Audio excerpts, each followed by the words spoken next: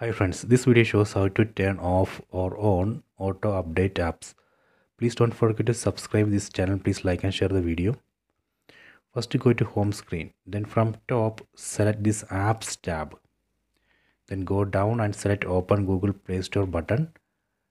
So this way we can open Google Play Store app. So this is a Google Play Store app.